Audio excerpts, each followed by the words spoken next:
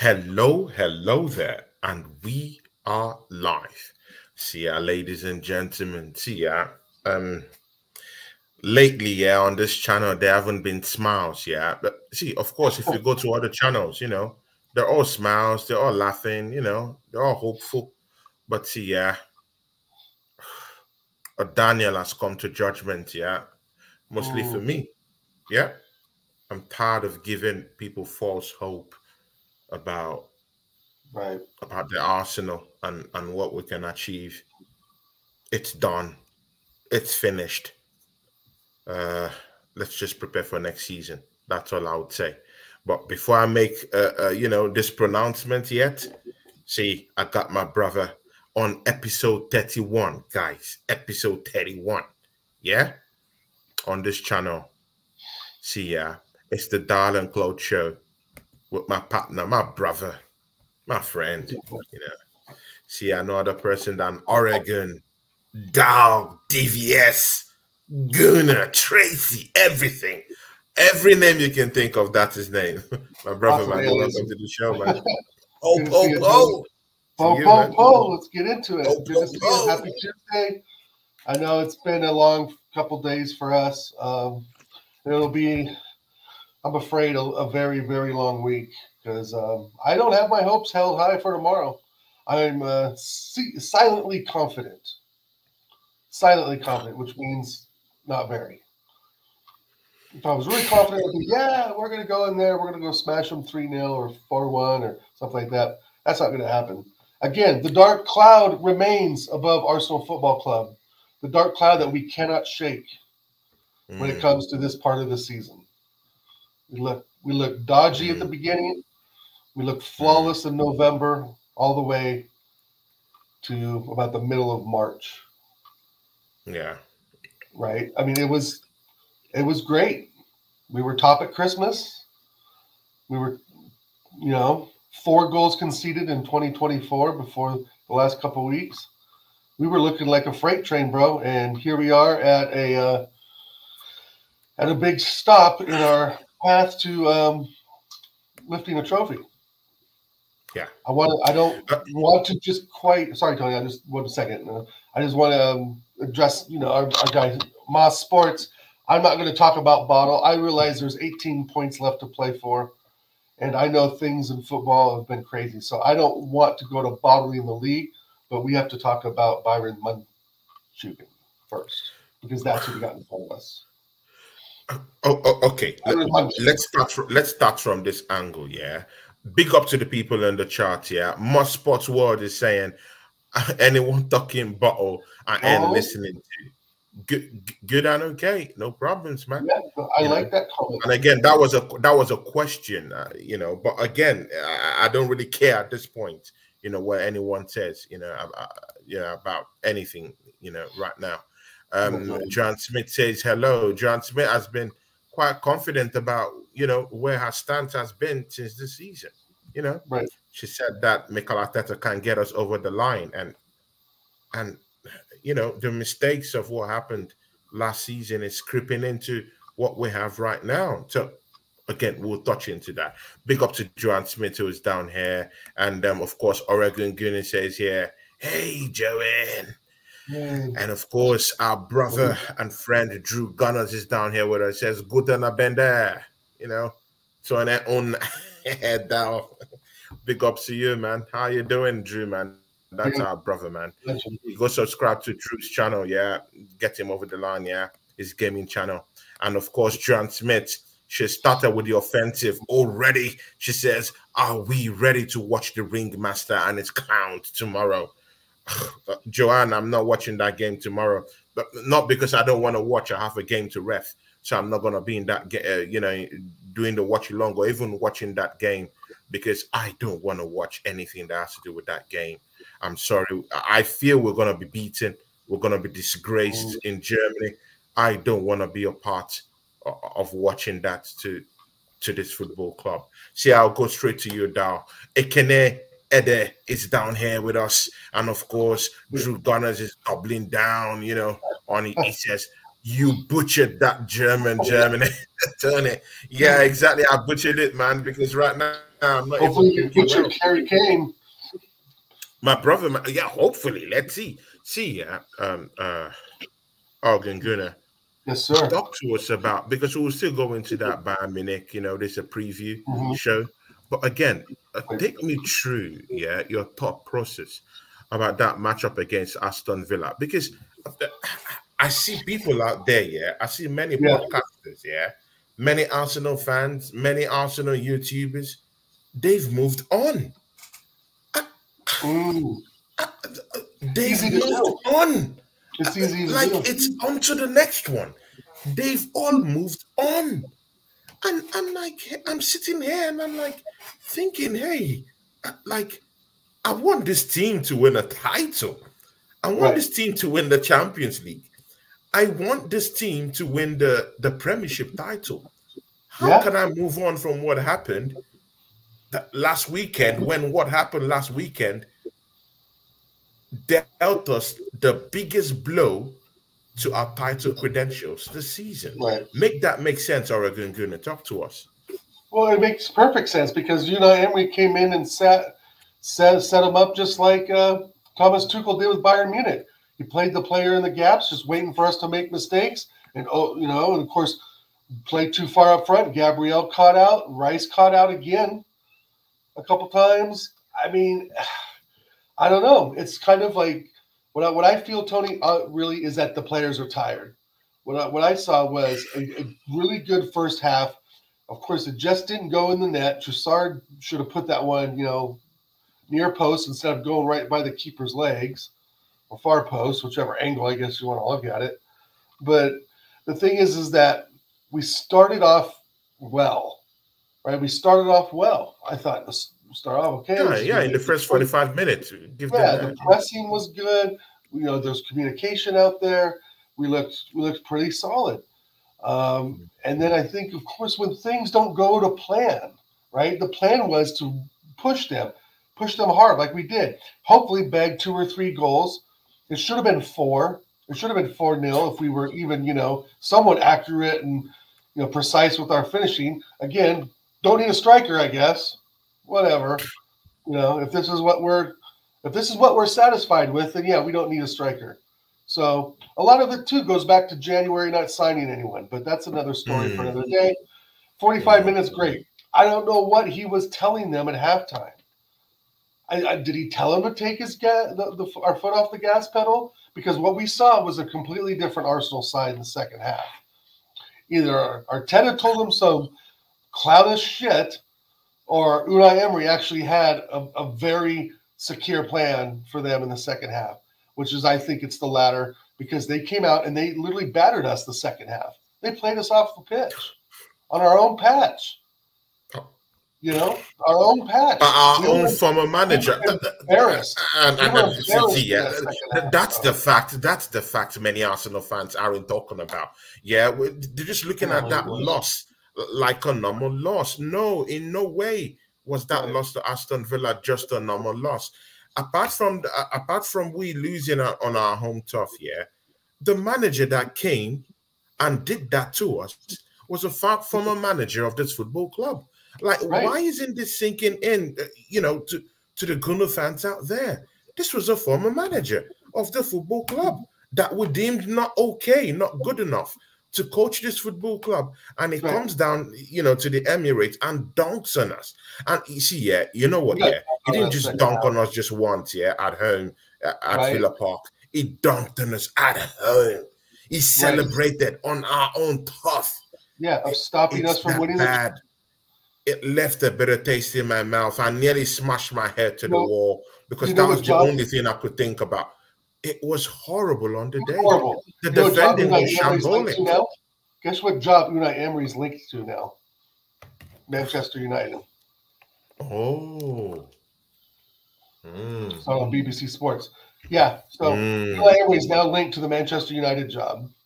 Let that sink in. So you're talking about a very good manager with a hell of a lot of money to spend. I mean, a shit ton of money, Tony. A blank check. They will spend $1 billion. A blank check. Yeah. They will spend $1 billion because that's a manager they can actually trust to spend a billion pounds. You know what I don't trust? I don't trust our board and some of the players that he had back then, because a lot of the problem was I think, how you doing, Mama Flossie?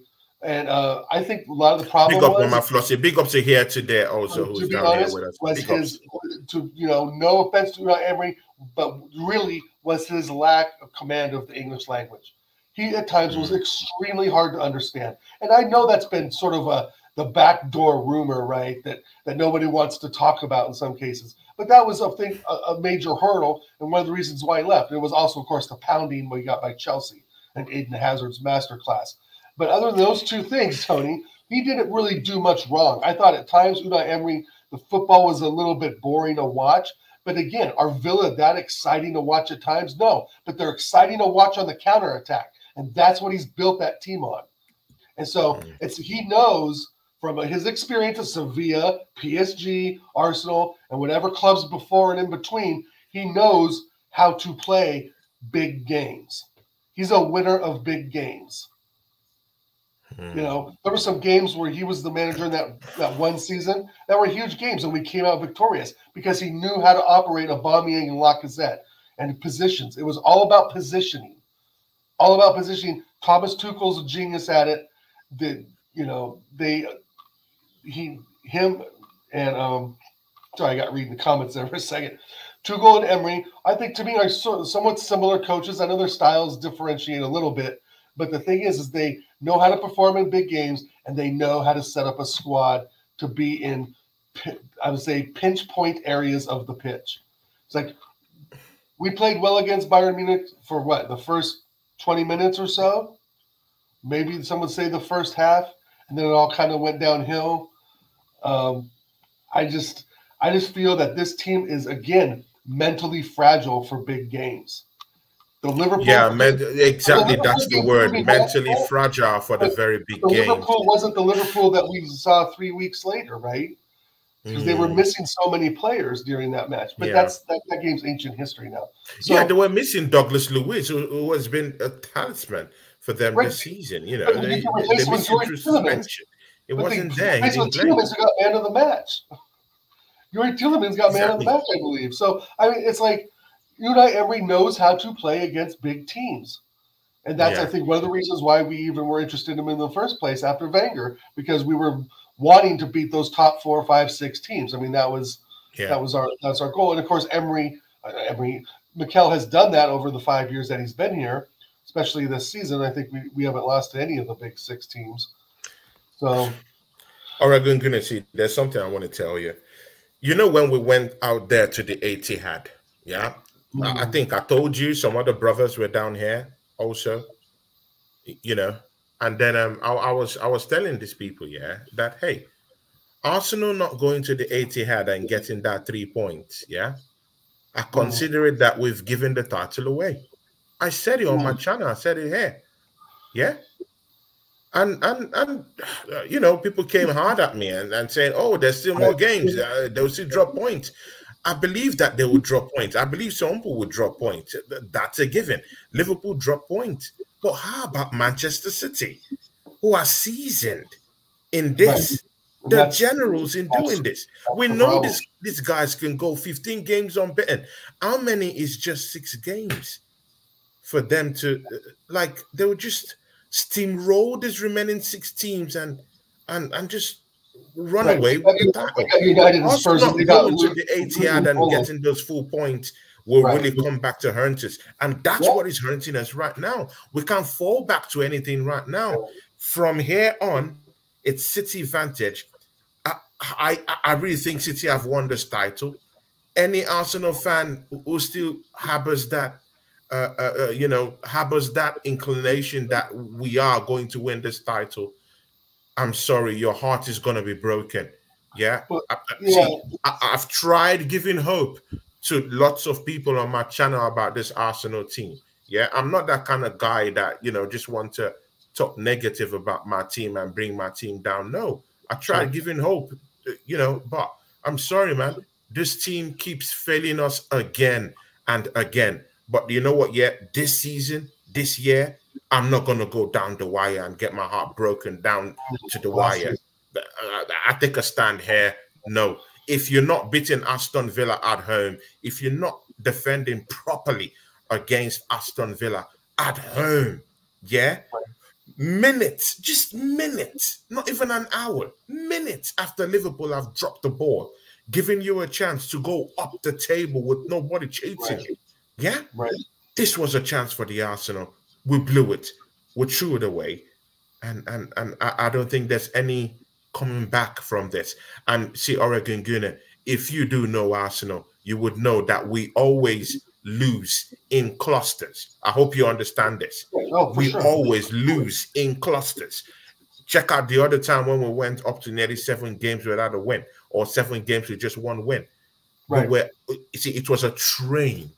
Yeah, it was a cluster. I believe that Arsenal will go a cluster of games without winning. But I don't think our mentality is just there yet. I don't think this manager is. I've been saying it since the Carabao Cup, since he booted us out of the Carabao Cup. This manager doesn't have what it takes to get us over the line. It's inexperienced. It's so stubborn. And I'm sorry, man. He fluffed his lines against Aston Villa. He got bested by the better man. And he was shown that he's inexperienced. I'm sorry. Do you still believe in this manager? Because, do you believe in this manager, man? I was Arteta out for the first 3 seasons until, of course, last season when we actually all saw real progression. We saw a real fight. We had real hope last season. So that put me on the fence. But the other side of the fence is that big up Ellie Doors and big up Manny, big up the Assemble, and big up Mama Flossie, big up Manny, yeah, and everyone, the Assembled, everyone, big up to you, yeah. And so after dropping the ball last season, it kind of put me on the fence because I was Arteta out. Last season was spectacular, so I was kind of on the fence, and then we kept progressing more, got some great victories. And so that kind of put me, maybe back on the fence a bit, right? Just to kind of see what we could do. And then after the bottle jobs, which was last season of Aaron Ramsdale, but that also had to do with the inclusion of Saliba's injury and lack of form of Saka at the end. So I'm not going to blame Aaron Ramsdale, but there are specific players we can point the finger at. But again, last season, ancient history. It doesn't have anything to do with this season, even though some of the numbers and statistics are the same, if not better or worse. But at the end of the day, you again hit the nail on the head. This inexperience. This will be, again, 1 cup out of 17 attempts. If we don't win the Champions League, 1 out of 18 attempts at a trophy. If we don't win the league, I mean, it just the numbers are bewildering, right? All of a sudden now he's 17 for 18 on trophy attempts, right? And in the business world, you would fire a manager or senior manager with that sort of record of leading employees to great things for a long time. With those kind of numbers. With those numbers. Yeah, it wouldn't make sense in the business world. And the fact of the matter is we know as a fan base that there's better managers out there with more of a pedigree like Unai Emery has. Look at the trophies he's won at Sevilla. I think he won, correct me if I'm wrong, 3 years in a row the Europa League with Sevilla. How? You start to how do you do that? He obviously didn't have the players. He didn't have the money. How? It's called football knowledge, Arteta, and that's the thing. He doesn't have enough of it yet. An assistant coach at Man City does not qualify you to be the top guy, the governor at fucking Arsenal. It just doesn't. This is again. You know what? Yeah, let's actually go into some specifics. Josh Kroenke, he snaked his way into this job. Let's go into some specifics, and you're gonna answer this. How come in that first goal do we have a left back, called Zinchenko, supposedly one of the most experienced players in our side, the guy who has won trophies, big time trophies, league titles down there in Manchester City, comes down here, and in this matchup against Aston Villa, he's supposed to be in the left-hand side, and he's at right back defending, while on the left-hand side, no one is there. No one. Completely open, gaping open. Yeah. I'll make this pronouncement here, yeah. Zinchenko, he has been worse, far worse than Rob Holding ever was for this football club. No. We just have to get that out the way. Let's go into more specifics. How about Kai Havertz? God knows that, I got it wrong about Kai Havertz at the start of the season. Getting into the season, he had a purple patch this season. You did not get it wrong. I thought it was gonna get just 3 goals. Let's be sincere. So 4 goals. Okay, so he tripled best 4 goals, but he proved me wrong. He scored double figures this season. I get that, but see, man, up to three chances to put the ball into the net against Aston Villa, and this guy decides not to score a goal. And that's why I don't trust this player. Apart from laying the ball over and laying it up for other attacking, outlets, this guy is brain dead. He doesn't know what he's doing. He doesn't come with that complete striker package. I'm talking of dribbling. I'm talking of moving, knowing how to progress and move the ball in and about the 18-yard box. If it's not his aerial ability, it's just his layup, tactics, whatever he does down there. He doesn't have no speed. He doesn't have no tricks at all, no tricks in the bag, no dribbling skills. He's not a complete striker. And that falls back and circles back to this manager in not bringing in a world-class striker in the January transfer window. Good. Throw away Kai Havertz. He wasn't the worst on the pitch. How about Bukayo Saka? After the first 10 minutes in that game, I saw this kid clutching his hamstring, already injured in the first 10 minutes. Why will Mikel Arteta continue fielding Bukayo Saka when he is clearly injured? Good and okay. Throw that away. How about his gaffe in the substitutions? How about this? With Martin Odegaard, presumably the best kid playing down there on the day against Aston Villa, and this manager deems it necessary to hack off the best playing midfielder, the guy who opened up the defense of Aston Villa in the first half, and hacks him off in the second half, and then our midfield completely capitulates, grinded to the halt, with every other player just looking like clowns out there. What is Mikel Arteta thinking? He's not thinking. Bro, this is the problem. This is the issue.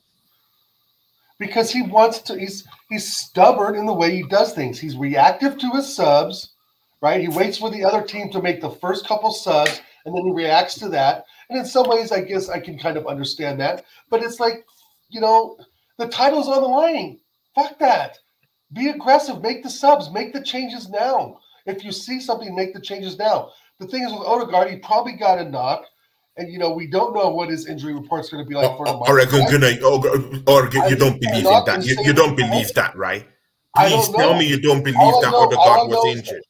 No, I don't think Please tell me you don't believe he's injured. I don't believe it. It's lies. The manager's lying. He's not injured. Bukayo Saka is injured. Why didn't he get him out? Bukayo was out there holding his hamstring. He didn't pull him out. That's lies. It's lies. The manager's lying. These are lies. It's not true. It's not true. I understand. What I saw, though, was he getting whacked in the chest and went down for about 3 minutes, right? So I saw him get kicked in the chest and he went down. And then he played for about 10 more minutes and he got pulled off. So I thought a couple things. I thought, okay, maybe he got a knock, which means, a knock isn't like a full-on injury, right? Like the doctor team didn't come out and put him in a fucking stretcher and carry him off. You know what I mean? That's, to me, is an injury. If you get you get knocked in football, you get kicked. That's the game. You get kicked in the chest, you get kicked in the back, you get kicked in the ass, the balls, the shins, the knees, the ankle, everywhere. So in the first 10 minutes, when Bukayo Saka gets kicked hard and a knock, it's the better telling him that, you know what, you're not going to go anywhere today, Saka. So Saka has to expect that he's going to get kicked in the first 10 minutes of the game. That shit happens. That shit happens. Look at the times Ronaldo was absolutely annihilated in the first 15 minutes of some of the games against teams. So that happens, especially when you're a top player. Defense are going to come after you and test you in the first 10 or 15 minutes.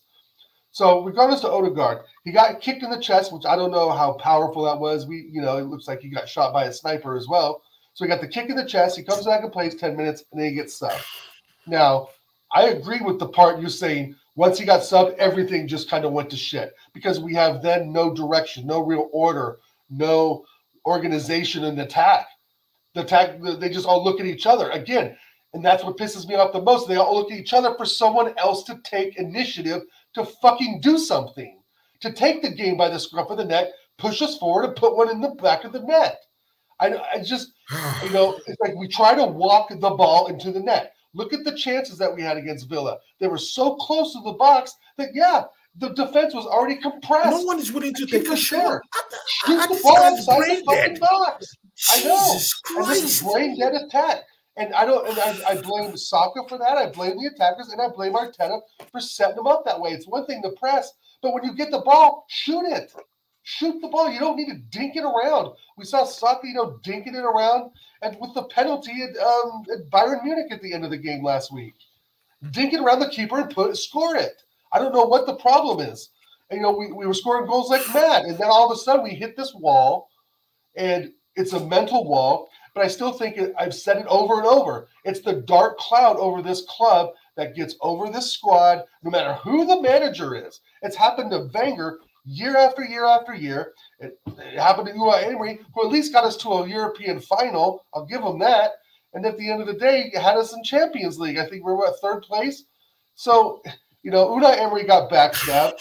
Arteta snakes his way into the job through Josh Kroenke, who they're like buddies, right? So Arteta snakes his way in the job, who hasn't won shit but an FA Cup in 5 years, bro. It'll be 5 years if we don't win anything. It's shocking, man. After spending $700 they're going to go with him again. They're going to go with him again, and he's going to find another midfielder for a $65 million range that's absolute dog shit, and he's going to buy him. And we're going to change. The complexity of the squad is going to change. We go back to January. Not even a $20 million midfielder. Like, are we that close to the FFP financial laws that we can't buy a $20 to $25 midfielder that is maybe somewhere in Europe that can do a job? Oregon Gunnar, why are we looking too far in this? It's graceful. Why are we looking too far in this? What about the ones we have right here, right now? Fabio Vieira was on the bench. He brought that guy for about $40 million, yeah? Yeah. And the guy couldn't even come in to play. They're not good enough, bro. You left him on the bench? Then why did you spend $40 million on that guy? Because Thomas Partey. See, and I've said this, yeah. Jorginho playing 90 minutes games, yeah, back to back. Right. It's not sustainable. He's not in his 20s. That guy's in his late 30s. Why putting him in back-to-back games, 90 minutes with no rest like that? We had Thomas Partey who was down there. Why was Thomas Partey just sitting on the bench doing nothing? I don't believe Thomas Partey is ready to play at all. He looked so I think, I don't know if it was you or somebody else said he looked good against Luton. It's fucking Luton. It's fucking Luton. Of course he looks good. This is what I mean. We can bash these teams all we want, 4, 5, 6-0. But when it comes to the big teams, we capitulate. And this isn't like a first new thing. This has been going on for 20 years. For the FA Cup, was it 2014? We had to fight back Hull City. We had to fight Hull, who were up 3-0. Remember that FA Cup? That was a fun one. We came out 4-3. Shout out Aaron Ramsey. This isn't new. This club has carried a dark cloud over its head for many, many, many, many, many, many years when it comes to competitive, hardcore games at the end of the season. We dropped it in 2015-16. Leicester City went on to win 7 games in a row by 1-0 scores. Yeah. Look it up. The last 7 games of the Leicester City season, they won the last 7 games of the season. All games 1-0. We couldn't score 1 on our patch against Villa? And we're talking about a title challenge? Not good enough. We have Not Chelsea, good enough. Not United, and inspiring Spurs enough. left to play. Not good enough. Chelsea, United, Spurs. Chelsea just put 6 on Everton. They're going to be up I'm for telling it. you, man. I'm They telling found you, a man. formula that works. It's shocking. They have fast It's shocking. players that are fast. Yeah, they're not good. They're not defensive. They can barely score goals. But Cole Palmer will score against Arsenal. Let's not fucking forget that now he's now the third top scorer in the league, behind Watkins and Holland. I'm just shocked the way most Arsenal fans have already moved on from this so quickly. So now, yeah, we can't even defend against Aston Villa, and then we will have to go to Old Trafford. Yeah, we're expected to go to the Old Trafford and go win. Yeah, in a place where even Liverpool couldn't even go there and get a win. We have to go down to Old Trafford and get that win. How sure are we that Chelsea Football Club won't come down to town and shake us off? Like, how sure are we? See, yeah, but again, that's a discussion for another day. Right. I thank God I won't be around tomorrow to witness what's going to happen to Arsenal tomorrow, but we can as well talk about it.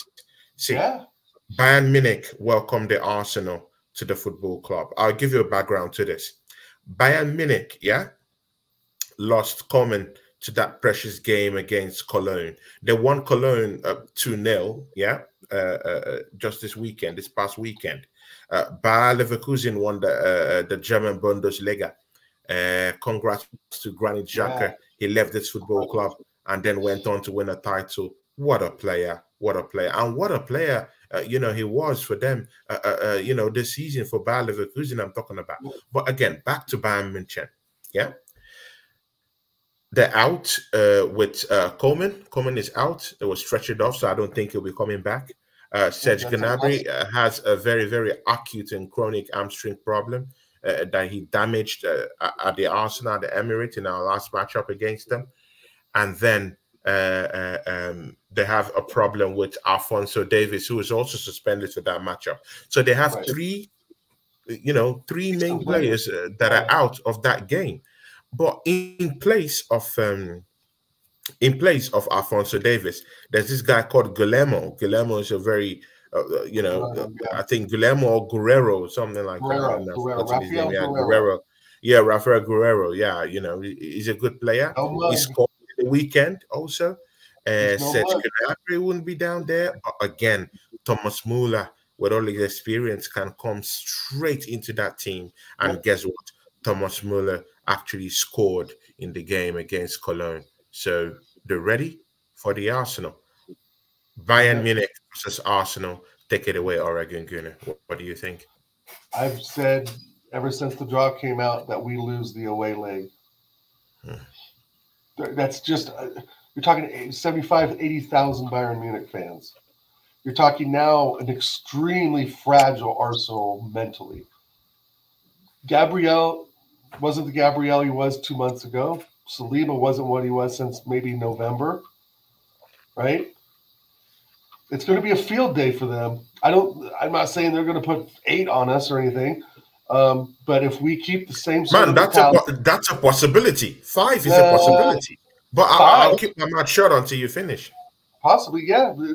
I think 8's a stretch. I think 5's probably a stretch too. But right, they're missing top players, but that doesn't slow down the system, right? Just because Aston Villa was missing Douglas Luiz. Yeah, exactly. And they bring Yuri Tillemans and he gets man of the match. And he almost scores. Right? So the thing is that we're gonna drop this one because I don't think that we're all of a sudden gonna find this miraculous form and this mentality that's gonna dig us out from the hole that we dug ourselves Sunday. The black cloud remains, you know. And then DJ Crane asked the question, you know, has Arteta changed the culture?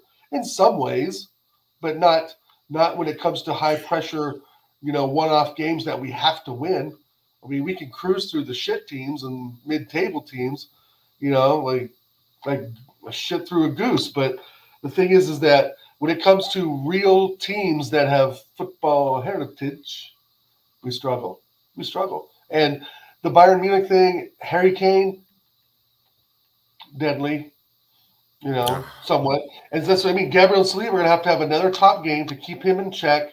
They're going to have to keep Leroy Sané in check. He's not injured. That's another one. Goretzka's a midfielder that's very good, getting on the pitch, very strong. Just pushed us off the ball last time. Yeah. I was so shocked about Goretzka. He had a good game at the Emirates. Yeah, he's a top world-class midfielder for Germany. And he's huge. He's a big, big guy, you know. He's muscular and strong. And he can control the midfield just as easily as somebody, you know, someone like a Yaya Toure or a Douglas Luiz or, you know, a Rodri. He's very much the Rodri-esque, but he's probably not as good.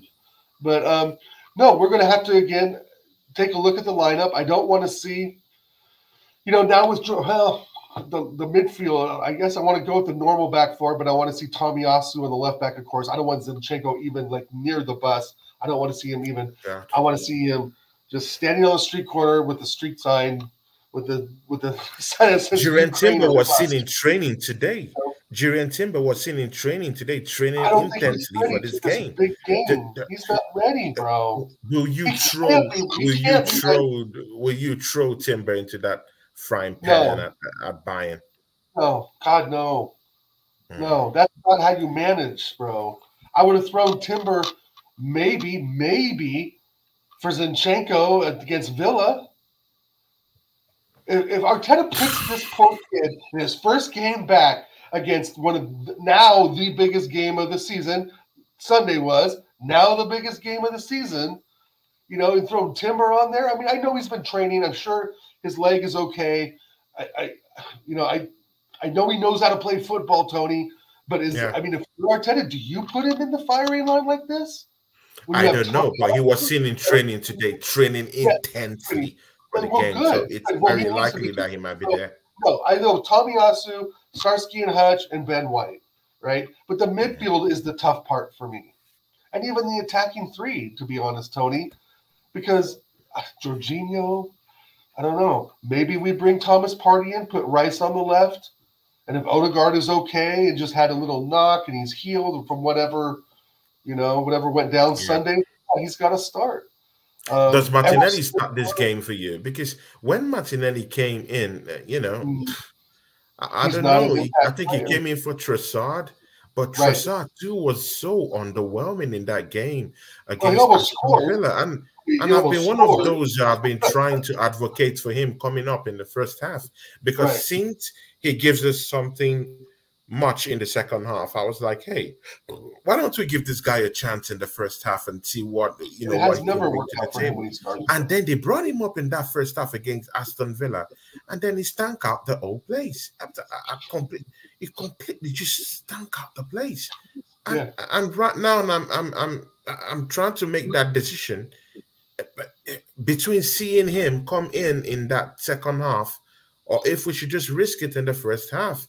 And again, risk it having him just playing nonsense in the first half. Well, I think now that's when Arteta has to get creative. It's like, okay, so you keep Trossard on for 75 minutes, you bring on Martinelli. In other games, you put Martinelli, you start Martinelli for 70 minutes, and you bring on Trossard, right? Well, why not just split the fucking difference? But for me, yes, I would start Martinelli first just to get that I guess that pace and that burst of speed that he brings. If he gets the ball, a lot of the times they were going to the right side on Saka, right? Remember how they were going to the right side? He fouled Alphonso Davies, and all of a sudden we stopped going to the right side. So whatever the hell that was, that's another mistake that we made against Bayern Munich. That was Arteta's fault for not, you know, realizing there's a problem and fixing it. But coming up, I think Martinelli. But if it doesn't work out for Martinelli in the first half, like if he's really getting, if he's not producing anything, halftime, then bring in Trossard. Don't wait till the 70th minute. Don't wait so long. If it's not half for Martinelli, by halftime, yank him. And then go into halftime, yank Martinelli, put Trossard in there. If it's 0-0 and Martinelli's not producing anything, you know, and then hack him off. About, you know, say, okay, we realize it didn't work with Gabs. We're throwing in Trossard, and you have to remix what you're trying to do. Yeah, trying to be creative. Yeah, exactly. Assembled, and so you know, And so I was still, so I guess my front three would be Martinelli, and I'm going to go with Jesus on this one because I liked what he did in the with first Jesus. Because, well, let me listen. Didn't you tell see you this. what Jesus did? Didn't you see what he did against Aston Villa? But what he did against Bayern Munich though was very nice when he juked two defenders and dished it off to Sard for the second goal. I think Jesus against Eric Dyer, I take that all day. I take that all day. I know Jesus isn't the Jesus we want, but he causes a problem for Eric Dyer. He causes a problem for their center backs. And I just want energy. What I want to see, Tony, is fight and energy. And Havertz just doesn't bring that energy. Obviously we want. Does Havertz start for you tomorrow? No. Then who comes in place of him? Then where do you want Havertz? I don't. No. I'm saying Rice, Partey, Odegaard in the midfield. I'm saying Martinelli, Jesus, and Saka. No fucking Havertz for me, bro. He can come on in the second half. He can come on for Jesus in the second half. He can come in the second half. I don't want him anywhere near the midfield. Big up Anthony Herbert. Big up Anthony Herbert, our brother. How are you doing, Anthony, man? Nice to see you down here. I am benching Havertz, and my midfield is Rice on the left, Partey in the back, and Odegaard on the right, with Martinelli on the left, Jesus up front, and Saka on the right. If they're all injury-free and ready to play, I think that will give them the most problems because that's speed and pace in that side. Havertz slows the shit down. Even though we've seen him do some, like you said, he's in double figures in the striker role. Bring him on in the 65th minute for Jesus, right? Yeah. Go with speed at first, and in the end, put Havertz on there to muscle him off. Jesus against Eric Dyer, I take that one-on-one all day long. Eric Dyer cannot. Then how about Jorginho? Jorginho Partey? Then what happens? Comes in for the. I don't know. If we're up 1-0, pray to the football gods. Bring Jorginho on for Partey in the 80th minute. Partey, I'm torn between Partey and Jorginho, but I'm very much on the side of the argument that you can't play Jorginho in intense games back to back. His legs won't take it. If Thomas Partey's ready, he needs to be in the side. If he has to be ready though, and I don't think he's that ready. But I know he's been training. But again, now because Thomas Partey hasn't played, he hasn't played a number of games, and again, he came in that Luton game, and after that one, he has just been shelved on the bench. I doubt if he has match fitness to come in to a game of this level and of this caliber. But that's my starting 11. And it does not have Havertz in there. It doesn't. Havertz is on the bench because I know what Arteta wants to do. He wants to fucking play him at left mid. That's where he wants to play him. He wants Jesus and Nketiah up front, but they're not successful up front. So he had to make a change and put Havertz up there. And he sees a 10-goal return and he puts him back at left mid. This is where we all get the up with Arteta. You're breaking something that wasn't broken. Havertz up front was fine, but I'm not going to start him now. Jesus destroyed them when the few minutes he was on with that beautiful run in the box. Great layoff. Yeah, I saw that. That's a big shout because he's that kind of player that can move the ball around. Exactly, and that's what we'll need to be doing. We play slow. We play into their hands. We played slow against Villa. We played right into their hands in the second half. And again, this Bayern Munich team, even it's the usual stuff that usually gets them, that caught up with them at the Emirates. And Arsenal is failing to capitalize on that. Bayern Munich as a team this season, they don't like teams pressing up on them. They don't like teams not giving them space to pass the ball and move the ball around and stuff like that. If you want to get Bayern Munich, you have to stifle every bit of air.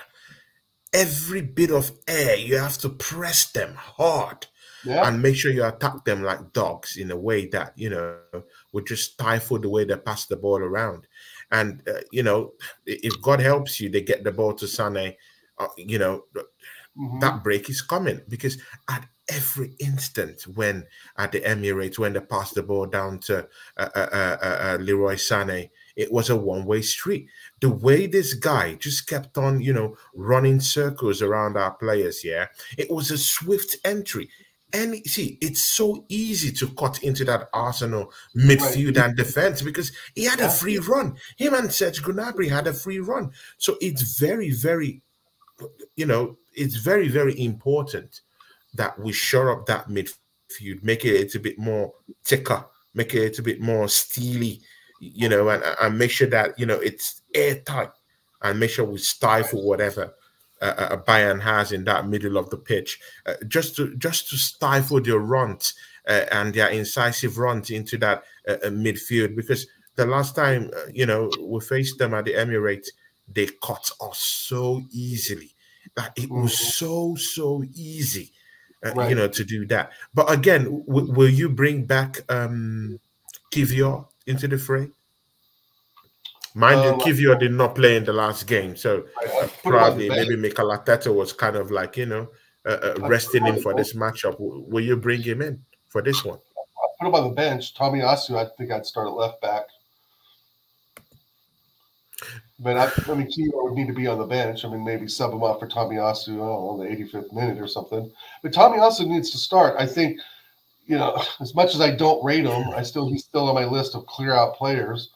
I think he brings a little more than Kiwior. I think he's a little more agile with the ball, a little more calmer on the ball. I think just a little more calmer overall defensively. I think Kiwior has a tendency to get, make mistakes and get anxious, get confused. He's just not a fully a Prem player yet. And if he ever will be or not, that's to be decided. But Kiwior's had some good displays. I'll give him that. But Tomiyasu's got to be the guy. He's just more athletic. Tomiyasu, right? More to it, yeah. And it's very difficult for people to beat him on whatever flank he is. You could go to the right, you could go to the left, everywhere. It's difficult before you can get past him. Right. Look at this comment from the assembled. I think it's a very important comment because, Bukayo Saka of late, his form has been dreadful, man. Even if, he has gotten us over the line in some games, but oh my days. Yeah. Bro, he's been playing poorly, man. I don't recognize this kid when he's playing again. So look at this comment. It says, Havertz is clear enough to occupy Dyer. Saka is the weak link. Is Saka the weak link or a Gungun? Talk to us honestly and humbly. Assembled comes out with a good point. Yeah, Havertz can definitely occupy Dyer. I think, my dead nan at times could occupy Dyer. But, yeah, Saka, that's a good question. But I'm going to say no. I'm going to say this season, I think Martinelli has been worse, to be honest. Saka's got twice as many goals as Martinelli, but he's also playing a lot more. Saka scored some important goals for us this season. Obviously, the one at Bayern Munich, was pretty damn important. So I think Saka's just been really hit or miss this season, but I think Martinelli overall has really let us down after last season. I think he scored 15, 16 goals last season. This season he's got 6. So, I mean, we're talking a 10-goal reduction. That's massive. That's really, really, really massive. Yeah. And Odegaard isn't scoring goals like he was. But, no, I would have to disagree a bit, Assemble. I would have to say Martinelli really kind of carries that torch for me. But Saka's probably not close behind him. But I still think that Saka has more of the opportunity to surprise us and can surprise us more than Martinelli can right now. Okay. See, what will be the key battle in this matchup here? And again, what formation and what tactics do you think will be can be employed or could be employed? What I think Arteta's to help us out in Allianz Arena. Do you what do I want, or what do I think Arteta's going to do? But bro, at this point, I don't know, man.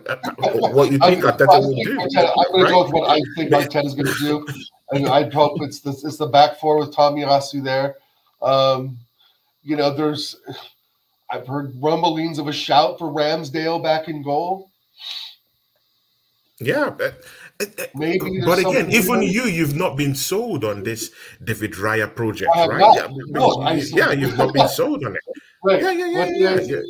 Yeah. You've been clear about that. Well, it's the first thing I said I wanted to do. Hire a contractor to build a wall between David Raya's legs at the end of the Bayern Munich. Because be honest, it's 3-2 and they win with Kingsley Coman. If it doesn't hit the post, it goes behind. His legs are too leaky. And I can't remember many goals that Aaron Ramsdale let between his legs. You know, yeah, he missed some reachers. All goalies miss some goals, but I seriously don't remember 2 goals in one game where we could have been, well, one was a goal we could have been scored on that went between the keeper's legs. I don't think that ever happened with Aaron Ramsdale. And in his near post again. In his near post. In his near post. Like your knee has to get down on the ground. He lacks positional awareness. You know, I'm not David Raya lacks positional awareness. The only thing that rates him higher, the only thing that rates David Raya higher than Ramsdale to me is his distribution. Apart from his distribution, head to head with Ramsdale would, can go head to head with him by his distribution. I'm sorry, man. He's equally as poor. He's showing it. It's evident. It's clear. But I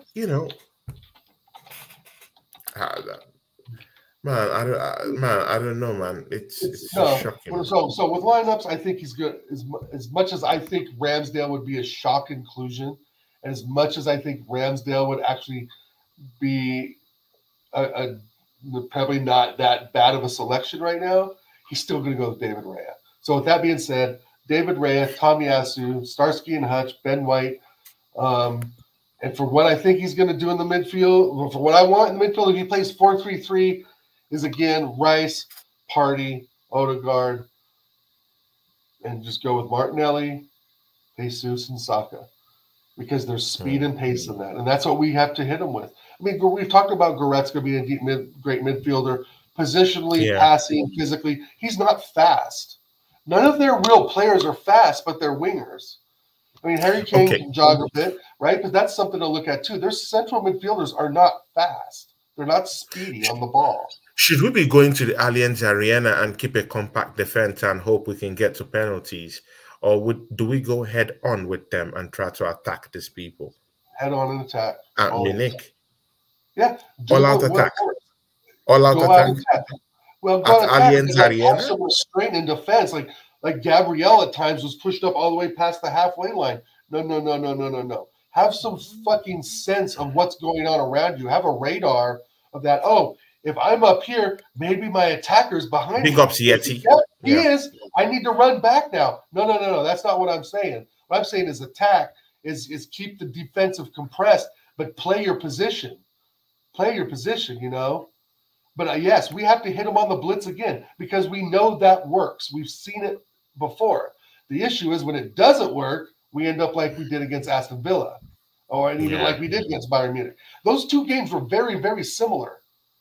Unai Emery is taking a page out of Tuchel, and Tuchel's taking a page off of Unai Emery. How to beat Arsenal. How to beat Arsenal. Yeah, exactly. They would have beat us, bro. They would have beat us 3-2. Goal doesn't hit the post. They would have beat us 3-2. So, I mean... Bro, which one is 3-2? They should have beaten us like... See, Aston Villa should have beaten us like 4-0. You remember that there were 2 goals that they should have scored. Right. The 2 goals. But we're talking about Bayern now. Anyway. The Bayern goal at the end with Coman hit it. I mean, again, I think we've just got to go with the natural lineup that we know, and that's the midfield of Rice, Partey, and Odegaard, with Martinelli on the left, Jesus, and Saka. Because I really think that the speed of that can get to Bayern Munich. I know they'll be, able to absorb it because they're experienced, but I just think there's something in the speed of that. And I'd rather see Havertz off the bench and go up front and replace Jesus in the 65th minute or 70th minute to do something. Which I don't want to see is Havertz put in the 80th minute. the 85th Exactly. minute. Right? Do you want to see Emmy Smith Rowe in this matchup here? Now, remember, Emmy Smith Rowe was the last defender in that Ole Watkins final goal at Aston Villa. Surprisingly, he was the only defender who I'll call him a defender right now, yeah, who actually thought and remembered that we actually had to do some defending, back in our post. So he was the only defender down there, because Magalhaes and Rolls Royce were already packed up somewhere that I don't know where they were, and they totally forgot how to defend. Totally forgot that their main job is to defend this football club, but they didn't. And Emmy Smith Rowe was the last person at the back. Do you want to see that player come in and play against Bayern Munich to exploit those pocket spaces in any way? Do you want to see his contributions? Do you think Mikel Arteta should put more faith right now in Reece Nelson because of maybe an injury to Bukayo Saka? He's not playing in it, at its optimum best. Should we replace him after a certain amount of time? Because if we go bust on this one, it's final. No other chance of winning a trophy. Shout out to Longhead Yeti, of course, our big brother. Of course, he's down here to laugh at us and mock us, down here. And we'll take it. We'll take it. Yeah. I'm not Eagle. No. I think that he's I think that the strategy, that's the thing. Now you put down in my head, like, is it wise to start someone like Reece Nelson and just let him just play, just run, work hard, and then hit him with Saka in the 65th minute or something, right? And this is, we know that's not going to happen, right?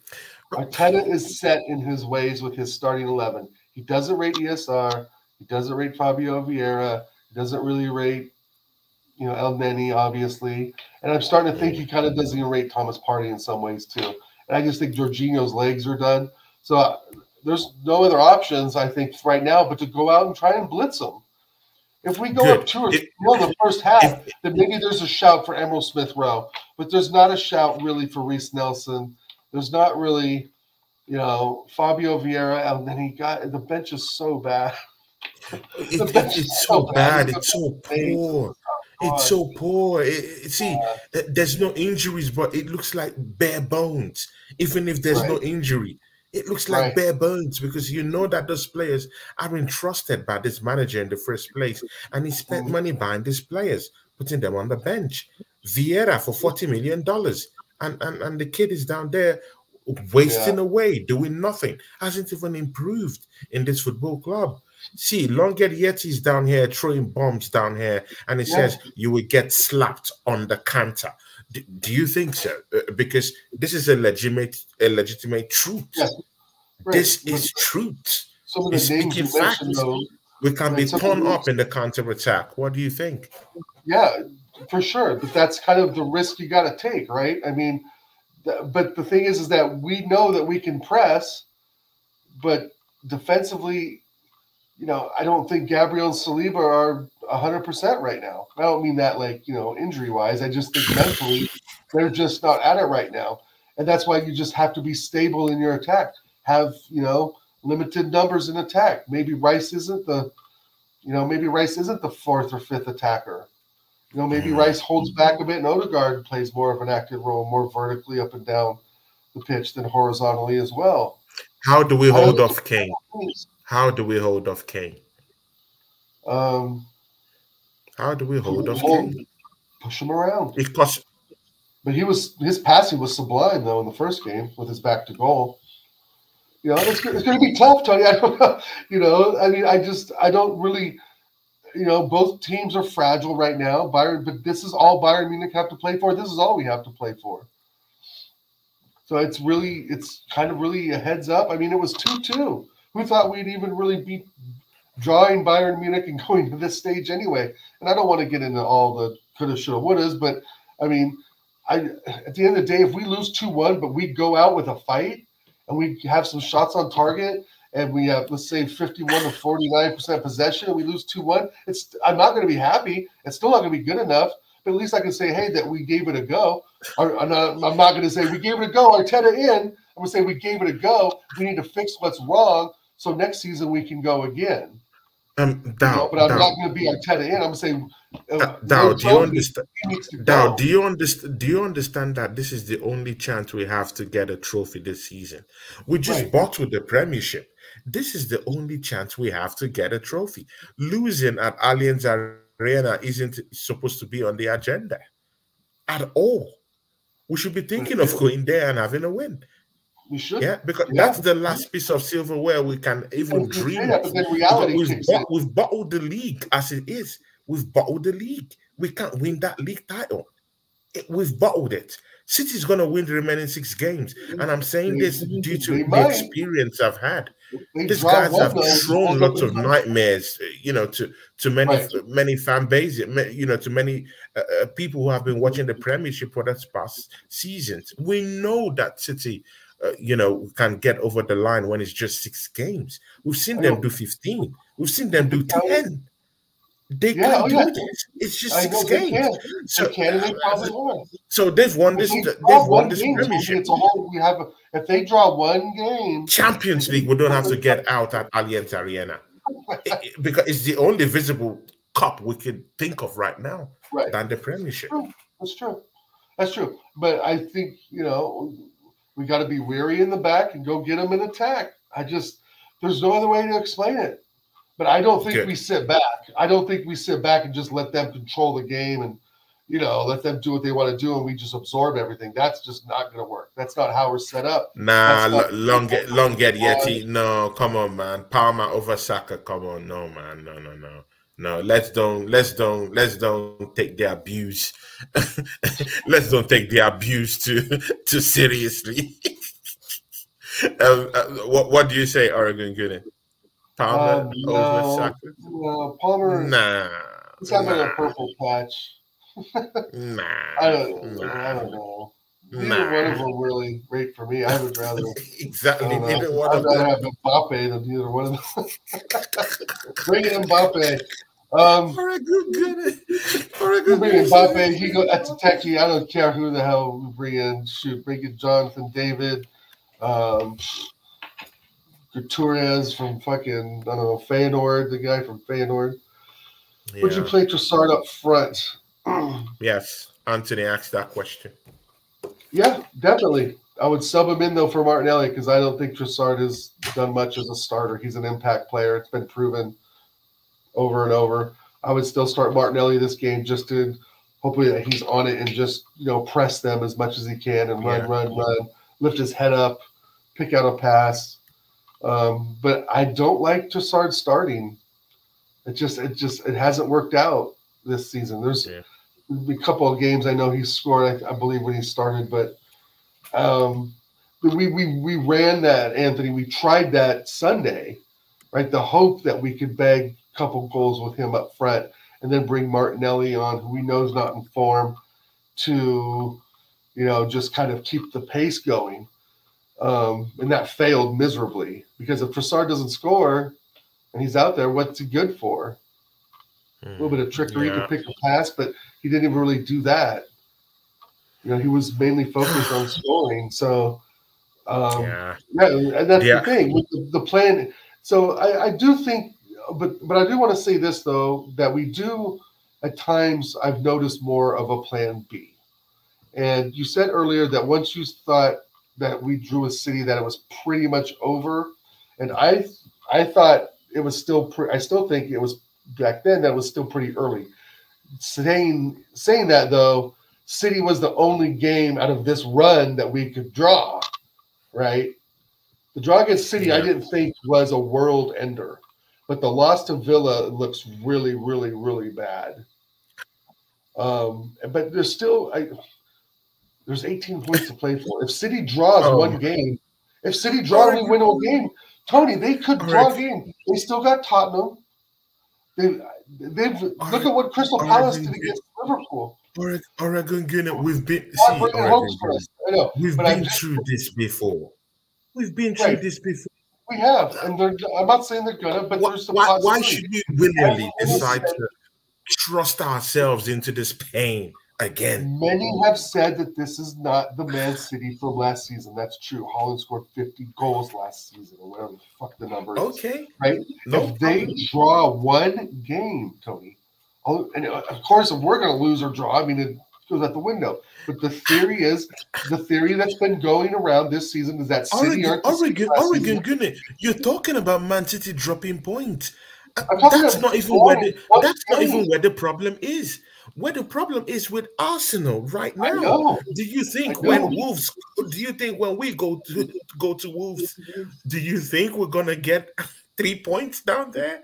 Do you think when Chelsea comes and inform Chelsea, Palmer who's scoring goals for fun right now, do you think we're gonna keep them quiet at home? We drew to them at Stamford Bridge.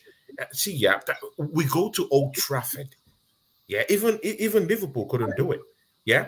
So do we go to Old Trafford and win? This is what I'm talking about. We're even focusing on the City rather than even focusing on what our team is even going to do. We couldn't defend for our lives against Aston Villa. What gives us the hope? We'll go to Old Trafford and keep a clean sheet. But that doesn't keep them from like possibly dropping points. I'm not saying they're going to lose, but just like we weren't suspecting Crystal Palace were going to just beat. I mean, Liverpool dropped 3 points. It's not like they got a draw. Miracles happen, but it's doubtful, of course. But you look at the run-in, they have by far the easier schedule. Hey, you were hoping the stars aligned. The stars were aligning at one point. You know, but the thing is that there's still 18 points to play for, and to me that's a lot. But I know from obviously being an Arsenal fan that City will look at that and say, that's 18 points in the bag. Like that's 6 games we're going to win. Well, Arsenal look at it as, there might be a win in there, maybe a draw, something like that. And yes, Yeti, we're still going to beat Madrid. Hold that. And man. So I don't think any goddamn stars are getting aligned again. I don't think so either. After what I saw Sunday, that dream has been broken. We're now living in a boulevard of broken dreams instead of. Instead of stars aligning, bro, man, this team has they've disgraced us. Go to every YouTube channel. They're just laughing at Arsenal, mocking us, making a public show of us. And oh my God, man, and even other Arsenal YouTubers that were, that try to even give the team a little bit of a push, they're all getting stick everywhere, so that's the price we have to pay. I've done nearly up to 200 streams since the start of the season, all for nothing. For nothing. Don't say that. Yeah, because I don't count money for anything. What I'm looking at is my football club, the one that really drove me to do this. Are they really progressing? No, they're not. We're not progressing. I'm sorry. Yeah, you could say we're challenging for honors, but man, I want to win the big one, man. And we've not done that, Oregon Gunner. Progressing to bad taste in my mouth. Right. I agree with that a lot. Progressing to me would be still winning a Carabao Cup or winning an FA Cup, or at least going to the finals of those. You know what I mean? If we made it to the finals of those and, let's say, lost the league by 2 points and got knocked out by Bayern Munich in the Champions League, but we had already won a FA Cup, I would be somewhat satisfied with that, I guess. But not overly happy, but I'd be like, okay, you won a trophy. That's fantastic. That's more than Tottenham. So I'm happy in that aspect. But it's just like just every time the big events come knocking on our door, we fail. We just capitulate. And I don't know. This isn't new with Arteta. This isn't a new thing, right? This has been the history of the Arsenal for several years now. It's horrible, man. Hey, what's your prediction before we go, man? A nice show down, man. Nice show.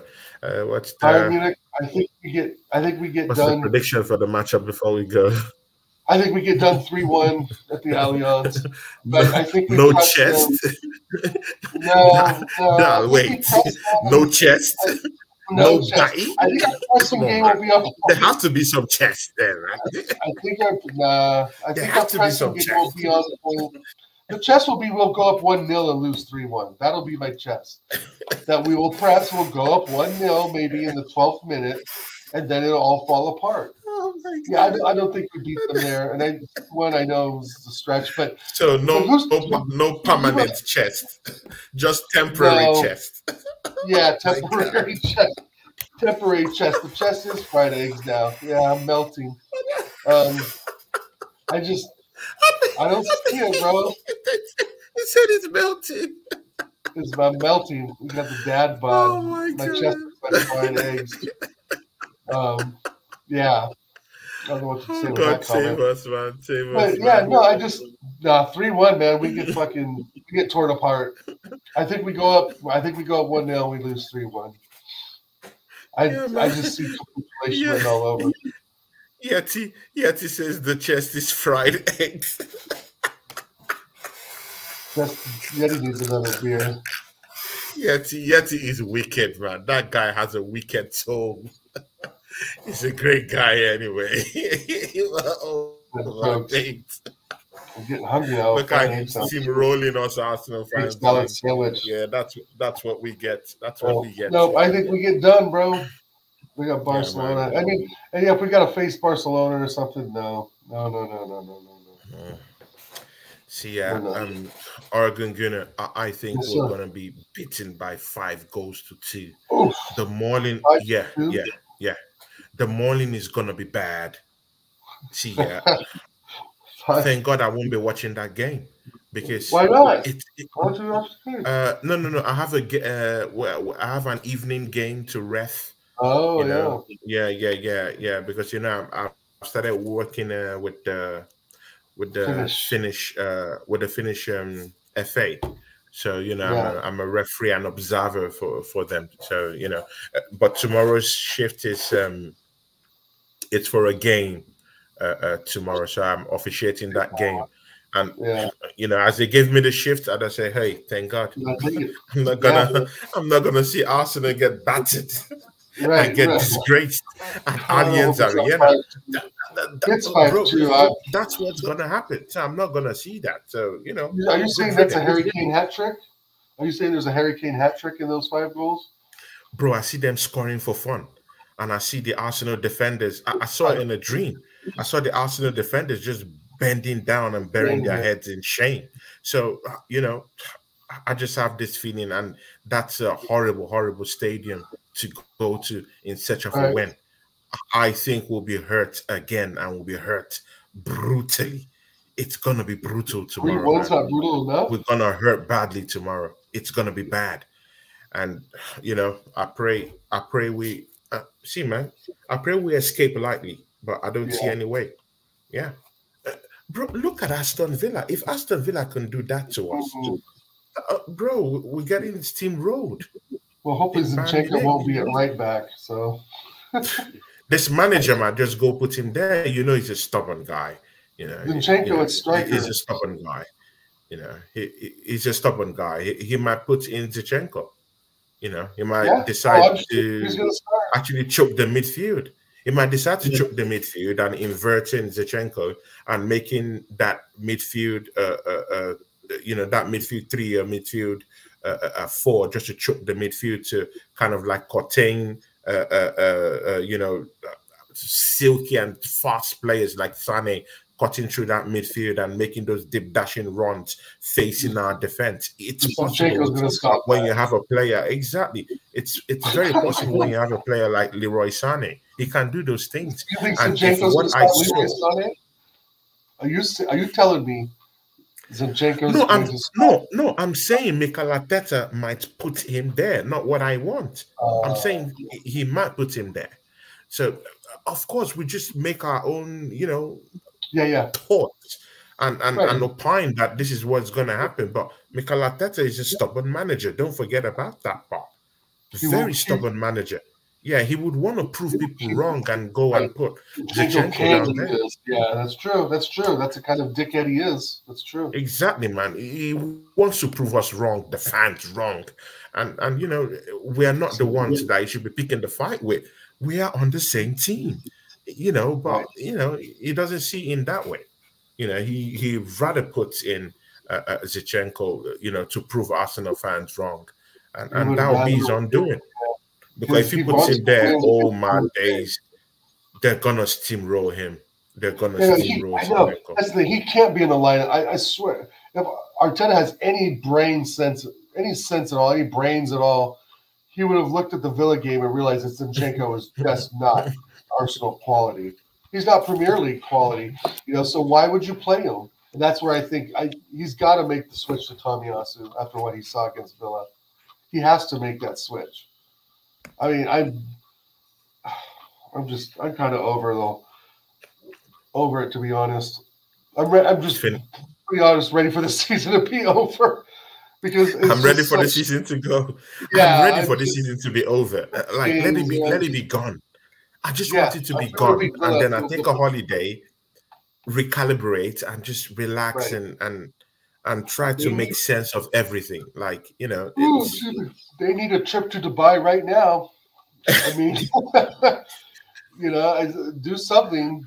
Yeah, but like overall, I know you want to get going, Tony. Was Sunday was a sad showing for a game I got up, you know, 8 o'clock in the morning for, which isn't too bad. No. You know, but on a Sunday at 8 in the morning to watch that, I mean, I really thought the first half played pretty well.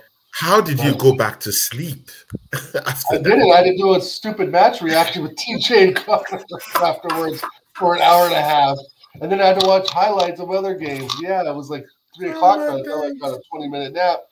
But, yeah, I just Flawless wanted me to come to the show today, and you know, after the Champions League match, I said, man, no. Actually, I have an early wake tomorrow for work.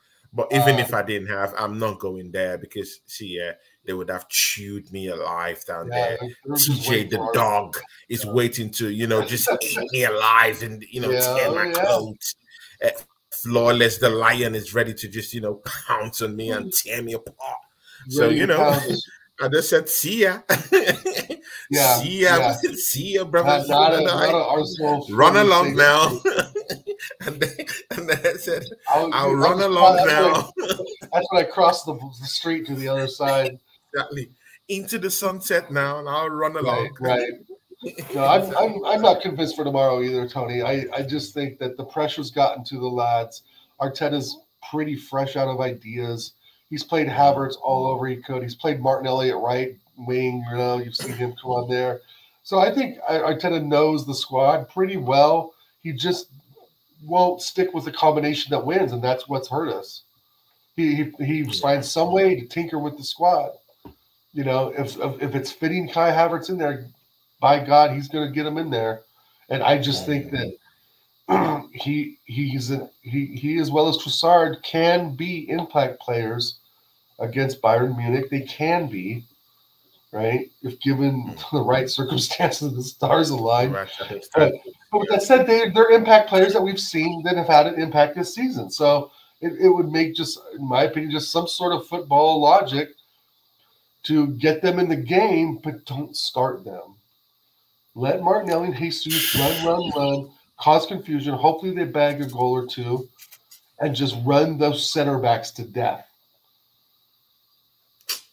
You've got to tire these guys out. To be very sincere with you, Oregon. See, man, I've looked into several different alternatives, to which Arsenal could win this game, but I'm not seeing it, man.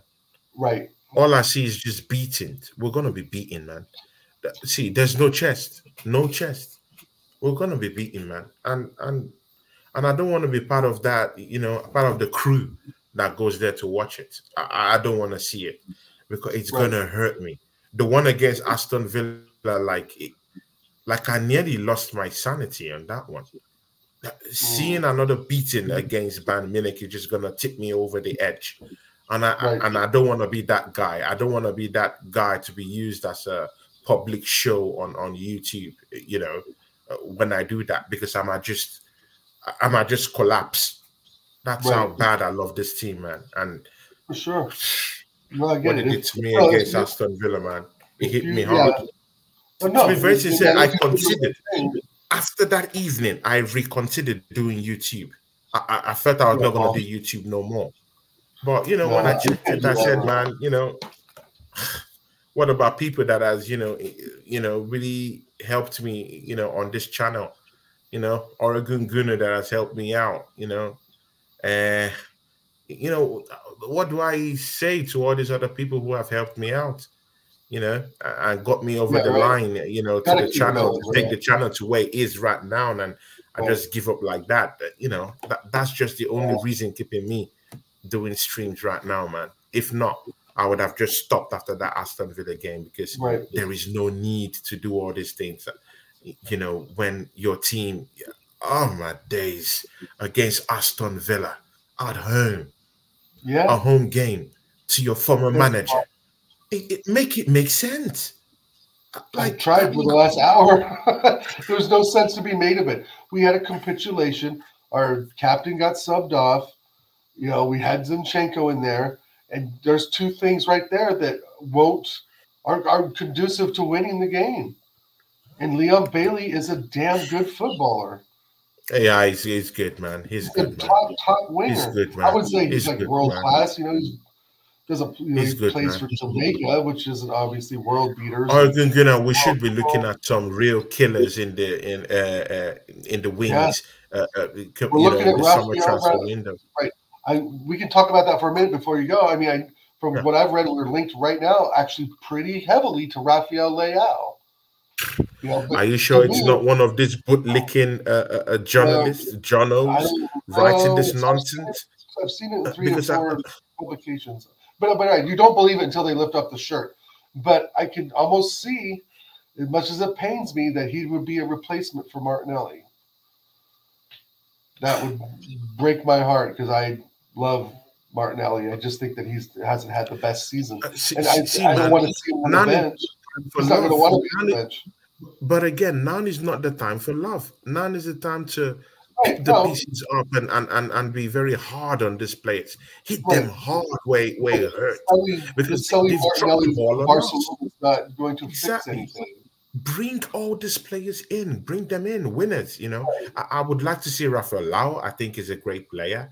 But again, he could just come in, and Mikel Arteta could just put him in the middle of the pitch and tell him to and that's the second part, is that I would rather, you know, I do not trust at this point in time Edu and Arteta to sign the right players that need to gel with the squad. And that's where I get worried. Like, we can be linked to Tom, Dick, and Harry, every top player in freaking European league, but I truly don't think Edu knows the European market that well, especially not as well as he knows the South American market, for obvious reasons. But, you know, I don't think that the quality of player we want, we're going to either pay the money for, or the quality of player we need. One, we're not going to pay money for, or two, I don't trust this manager. What I trust the manager more of is coaching the talent out of them at this point, right? You bring Rafael Leao, he scores 4 goals. See, right, and he plays in a way that he has never played before. Let's say at AC Milan in the 4, 5, 6 seasons he's been there. He comes, let's say for instance, he comes to Arsenal, puts Martinelli on the bench, pushes Trossard further down the bench, and then how does Arteta going to coach him? You know, we could. That's the thing. We were all talking about, like, oh, Mbappe's coming, blah, blah, blah, you know, all that bullshit. And it's like, well, that's great, but who's going to manage it? I don't even trust this manager to put Rafael Leao in his best position. How about that? Exactly. Like, it's not even about even buying the players. I'm no more even scared about buying the players. That isn't even what scares me. It's even if it's about if this manager will do the right thing and put the players in their rightful position for them to perform optimally. That's where I'm scared. So, look at Trossard, always on the bench. Look at Emile Smith-Rowe, useless on the bench. Look at Thomas Partey, redundant. Actually, in the grand scheme of things right now, Jorginho is ahead of Thomas Partey in this team. Make that make sense. Like everything, man, you know, to the substitutions, to game management, because Saka is playing injured. I don't know, to the mentality of the team in general, dropping the ball when it really matters. You know, all these things, yeah. I don't know, man. I don't know. It's hard. It's hard. It's hard. But you know, it's hard. As I say, it's hard for Liverpool fans right now as well. They completely big up Sport Forward. It's Crystal Palace, you know, and we did too. You know, I said it from the get-go. Through this late run of games, the City game was the only one we could afford to draw. We have to win out. I do think the title is out of our hands, but on the flip side of that coin is that there is the opportunity. You still have the hope. I still have a glimmer of hope, for sure. I still have a glimmer of hope, you know, that their City could drop points. Big up to Rory. I don't think they'll lose, right? If City drop points, they'll draw, which means they still get a point and still continue, right? But I don't think they'll lose, and that's the problem. And I have no clue what we're going to do against United, Chelsea, and Tottenham. Just saying those three names just puts a chill down my spine. Big up CT. Even though we know that United is definitely not the United they have been. We know Chelsea's definitely not the Chelsea they have been. But Tottenham away is going to be a tough game. It's going to be a tough game. It's going to be they're going to want to beat us so bad. Especially after drawing, and even Manchester United away from home. And let's don't forget that ground, on normal basis, they hate us. Big teams, they like absolutely we've gone there and fumbled. So, they hate us, bro. It's going to be a hostile environment and more pressure on these kids, right? Just added pressure, and that's been the problem. Is the pressure has been too much for several squads, not just this one, over the last decade. At the start of April, it's written in the football stars. Oh my days! Oregon Gunnar hitting his brother where it hurts. Think about the mornings you woke up, bro, and you saw Arsenal with a world-class squad. You saw Henry in there and Bergkamp, and in later years, you saw Giroud and Santa Cazorla and Fabregas and Rob Van Persie. You got up in the morning, you put your robe on, you get your bowl of cereal, and you're like looking at the lineup going, we're going to fucking win today because we got Fabregas, Van Persie, and so in the squad today. But I haven't felt that way, bro, in years. Even in the late Wenger years, I was not convinced of getting up in the morning, having my breakfast of fucking Fruit Loops to watch the Arsenal at 7 in the morning, right? Some fucking Fruit Loops, and we go out and put out a shit performance against Everton and lose 2-1 or something. You know, those days aren't over, and that's what I think some of these newer Arsenal fans, they haven't lived that life yet. They haven't lived that life yet. Life of losing and they are the ones I pity. I'm already used to this. I'm used to this. Exactly. I pity this 17, 18, 20-year-olds. Dropping the ball against Birmingham City. Shout out, Paul. Oh my days! I pity them, man. If I felt that way on, dropping on Sunday, the ball against how broken are these 17, 18-year-olds? I just have mercy on them, on how they feel, and how their dreams have been broken by this manager. Look at Longhead Yeti. Just before we go, Oregon Gunnar, you have to talk about this. Our fans on Sunday, what a disgrace! But again, I can't still slack them off. Some of this fan base, they got. I know, but some of these guys, they bought these tickets for £400, so £200, 350, only to go and see the team. Oh my days! Only to go and see the team being disgraced by Aston Villa. I was there. I would have sat down to the I'm last. not saying they should leave, but I can really understand why. I can see the pain. Even me, I wanted to leave the stream and just go away. Yeah, bro. I understand. We're talking, Tony. We're talking people that are leaving at like the 4th and 5th level up from the pitch, bro. I mean, come on. I understand the people in the 300 level They want to leave the 200 level. Some of them trickle out. But if you're almost pitch side, fucking stay. Stay. Yeah, You don't have to I believe cheer so. them on necessarily, but you can go there and just clap them off. I mean, it was two halves. One half we played great in the first half, but we just could not score. And I'm watching the game. We're watching the game, and I'm telling myself, oh, it's one of those games where Arsenal have great possession, we have great movement, but we just can't score. I've seen it time and time again, just like many of you have. And so second half comes on, it's like, okay, what are we going to do? Well, Arteta diverts again from what's worked in the past. And this is what Yeti's comment is. Yeah, I know you support your team to the end. I get that, man. But again, we fail to understand that many of these fans here, they have PTSD. Do you guys think mental health is just something we could play on? No, it's true, man. Yeah, right. Yeah, man. If you've never been down that road before, down that road of having lots of mental breakdowns due to certain things, you would not understand where those people are coming from. This is 20 seasons without a trophy we're talking about.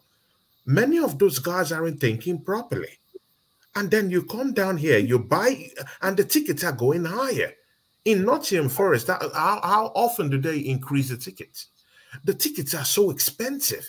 And then you expect this fan base, some of them who left, after that disgrace we see from this manager, and again, see, we are the ones saying that this fan base should take, should help us out in getting this manager out of this football club, and yet they're walking and we're complaining. No, because when some of them walk out, this manager, it's a bigger indictment on this manager. No one wants to see that kind of football. No one. So, I'm tired of it, man. Not talk of people who spent 200, 350 pounds to get a ticket to get in, only to see that crap, see your team being beaten by Aston Villa. No, we didn't spend 700 million euros to be beaten by these teams. No, we spent it to win titles, and that's what we get. So, I understand it's a disgrace to leave. I get that. But again, I would not be judge, jury, and executioner to those fans who left, because seeing what Aston Villa did, oh my days, it's disgraceful. I understand if they left. I understand. I'm not saying it's right. I'm saying I understand, and I understand from a mental point. Bro, see, man, I saw my team lose against this Aston Villa, drop the ball, bottle the league yet again, same time, same way of capitulation. In 2 seasons, back to back. Right. Like, not even break for the mind. It's back to back. Come on, man. It takes its toll, man. It takes its toll. It takes its toll. So why should we blame all these fans who spent money buying that football ticket to go and watch that crap? If it's me, I'll leave the stadium.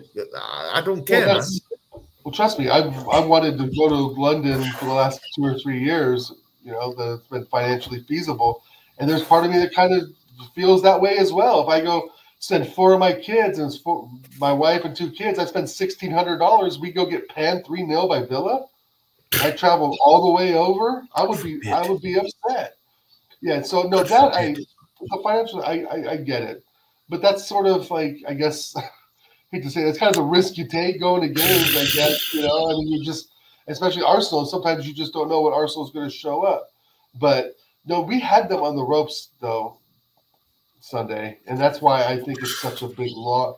Because it's just we had them on the ropes, man, like a boxer, and we were pounding them, and we just couldn't get the knockout.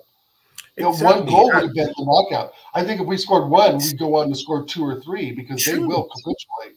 And we have such a stubborn manager, such a proud manager. He's too proud. It's too stubborn. And the fans are out there watching these things, and seeing us just capitulate just like that, just due to the stubbornness of one manager. And come on, man, it leaves a bitter taste in your mouth. And after you spend that big chunk of money, hard-earned money, to spend on going to watch that game, and then instead of you going to see a title challenge, you're going to see us being washed up by Aston Villa. It's hard to take. It's not right. I've not condoned it. I'm just saying I understand. I understand them not wanting to watch it. I'm not going to watch the Bayern Munich game. People should understand that with me. That I'm doing it to protect my mental health. Because if I see another beating and maiming at Allianz Arena, only God knows what's going to happen to me, man. This time I'm going to go smash my head on. I might just smash my head on the computer and just. Yeah. Oh, I want to throw my. And I don't want to exhibit behaviors that. Once that second goal, some of my students are watching. I don't want them to look at these things and say, "Oh, yeah." I was gonna rip the TV from the wall after that second goal Sunday. I was so mad. But you know, the thing is too is Tony, something to not brighten your day is that there's a real possibility we can finish third. There's a real possibility. If Liverpool go on a streak, we're done. See, Oregon, see, we can finish third. You've not just started watching the Premiership 2 years ago or 3 years. You've seen this happen. Whenever Arsenal is losing, we're losing clusters. Right. This is. See, it runs like a litmus. I've seen this movie play again and again. I've seen it before. I saw it last year. No Arsenal fan, said last season we're going to win the title. I said it. Many Arsenal fans said, oh, no. Top four, I said we're going to win the title last season. So imagine what happened last season. I still said, okay, good. I want Mikel Arteta out this season, but you know what? Yeah, I will still back the team. Not the manager, but back the team. Same thing again. He's dropped the ball yet again. We've lost the title yet again. Like, which confidence? Like, what confidence do you want anyone to actually exude or show for you to know that he's a real fan? Or what do I do? Yeah, when you keep supporting and this manager keeps destroying every bit of confidence that you should have. Man, it's painful, man. It's painful, man. It's painful. I nearly shed tears on that Aston Villa game. And I don't want to be in that position publicly, man. Not to this Man United and Man City fans, man. Oh yeah, don't go on those shows right now. Oh, I'm telling you, man. I nearly broke down, man, because I know it's fun. It's fun to do the shows off of you, but if you guys go in there and face some heat from, especially from like Flawless and that United group. Oh, Flawless! They are waiting for me, but I said no, I'm not coming today, man, because they wanna steamroll me and push me to the curb and make a public show of me. But right. I had to skedaddle out of that one, brother, and slide around and just avoid it. Nope, not this show. Exactly, I eloped with my sanity intact. You ran from the groom. Longer yet, he said, good thing you ain't a Forest fan, Tony. You wouldn't be here now. And yeah, I know, but I'm an Arsenal fan. What are you talking about? But we don't handle ourselves with the lows. And he says, stick by your team. If you deserve the highs, then take the lows. Oh, my days. But again, where are the highs for the past 20 seasons? Where are the highs? You have FA Cups? Where are the highs? Well, no problem, man. I take everything. No problems. No issues, man. I'll take an FA Cup now. To Longhead, yet he's our friend, our brother. Yeah, Oregon Gunny, we're saying something. Oh yeah, I was just thinking like back how also he hasn't, Arteta that is, really cared much about the FA Cup and the Carabao Cup. And I would take an FA Cup now. I would have taken an FA Cup this season. I would take one last season. I'll take one any season. But the thing is that when you it's and I don't know if he personally goes out there to lose those games. But you could tell it's a different Arsenal. Like there's just something about the way we play football in those competitions now. It's just not. It's just not good enough. Not good enough. Yeah, it's like you see effort of there. The cup games. But it's just like, but why though? Like I don't like he doesn't have the pedigree to be so choosy.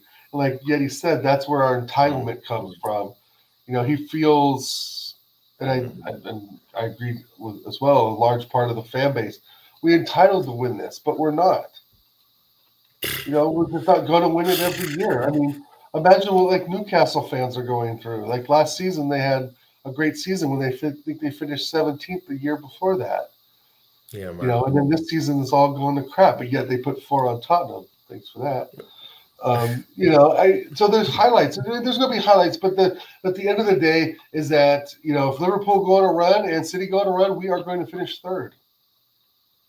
And God I wouldn't help it. I could not imagine. You can't imagine that, right? I can just imagine you in the red room. I can imagine you in the red room, man, smoking that blunt, man. Oh my days, you're gonna be angry as exactly. You're gonna be angry as hell. I'll be angry as hell. I don't want to see that video. I'm going to be very, very upset. Gonna be pissed off. I'm wondering the kind of song you're gonna play in the red room that day, man. It's gonna be sad, man. Boulevard of Broken Dreams. Boulevard of Broken Dreams. I'm gonna play that one day. Shit, Tony. Hey, bro, I gotta grab some lunch. Hey, bro. Yeah, man. Let's get out of here, man.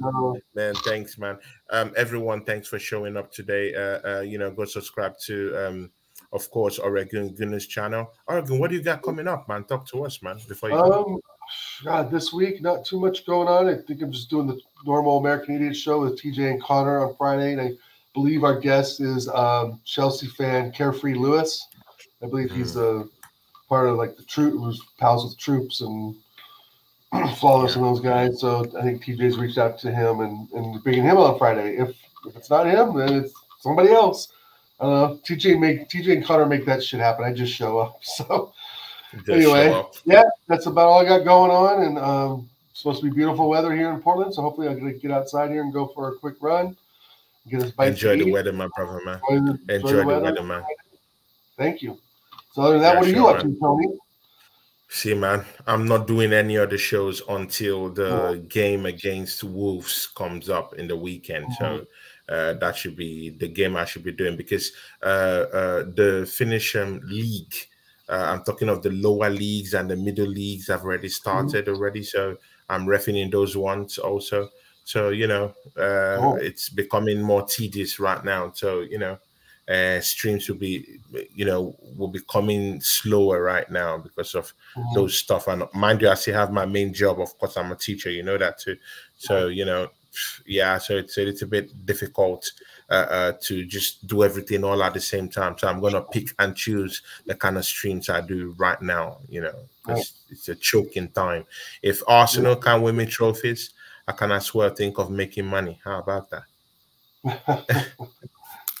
If we win trophies, Arsenal will get money. We can probably bring in the top striker. We'll see. Oh, no, wait, let me forget. We have Eddie and Kedia. Oh, my days. And by the way, one more quick note. If we bring Rafael Leao in, I think we give him the 14. I think we do that, man. I think we do. Yeah. And sell Eddie and Kedia. Get him off. Yeah. Or the 14 goes to Martinelli, but I don't know if he's quite deserved it. Exactly, man. Yes, it says good timing on the rev job, bro. Big up, great stream. Yeah, big up to you, Longhead Yeti, man. Has always supported me since I've known him. Go support Longhead Yeti on his channel. Subscribe to his channel, guys. And you know, Yeti, to be nice to have one of these shows with you one of these days. That you know, this time, man. Okay. If because you know, Longhead Yeti, you know, it comes with a chip. You know, he doesn't like showing up to anyhow shows. You know, he picks and chooses the kind of shows he comes to. So you know, I'll beg him to come to the show. So Yeti, please, the gauntlet has been dropped. Yeah, I would like to hear what he says after the said. Yeti, definitely. I'd like to hear what your thoughts are on the Arsenal Bayern Munich game afterwards. So if you're free next Tuesday, 7:30 your time, yeah, give me a shout, bro. Love to have you on with us. All right. Thanks again, Tony. You have a great evening, bro. Get some rest. Shout out to everyone in the chat. Shout out Arsenal Football Club. We have to get it done, but it's not looking good. And I'm going to go back on my 3-1. So thanks again, Tony. Fun times, bro. We are out. Peace. Peace. Peace.